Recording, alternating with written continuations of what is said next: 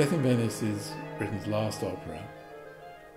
Not consciously his last, but there is a very valedictory feeling about it, and I think it's certainly the case that he saw it as the last major role for Peter Pears. The central character from Thomas Mann's Death in Venice is the character of the writer Aschenbach, and it's a huge role.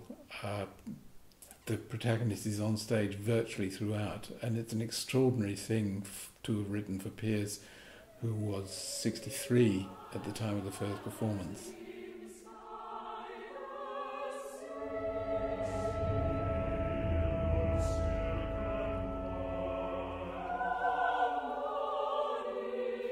For this opera, Britten almost changed the habits of a lifetime. Normally he would sketch straight into his short score.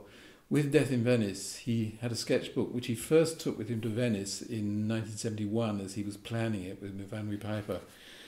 It's an extraordinary document because it's a blueprint for the opera, which clearly he worked on as he worked his way through it. It's not a sketch that he sat down and worked on.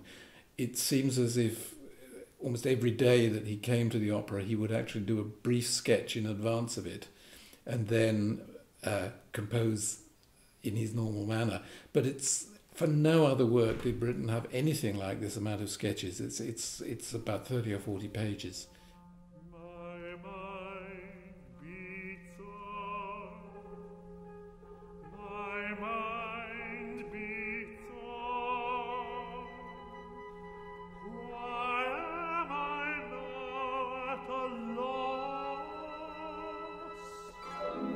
The subject of Thomas Mann's novella is a creative writer who is running out of steam, and to try to recapture his inspiration he goes to Venice, where he becomes obsessed with the young boy Taggio, who he sees playing on the beach, and this leads to his destruction. It's why it's called Death in Venice. The libretto was written by Melodies Piper, who had worked with Britten since the turn of the screw in the 50s. And she found it quite a difficult assignment because Mann is a very wordy writer, and of course the libretto has to be extraordinarily simplified in order to make it work in terms of opera. Britten's language in the piece is often very spare. I worked on the vocal score of the opera in the early 70s. It's here, this huge pile of paper. And I found I was quite disconcerted to begin with because it looked very spare and I couldn't see quite how it was going to be coloured. When I started hearing it in orchestral terms, it has this unique transparency about it, something that's like almost no other of Britten's music.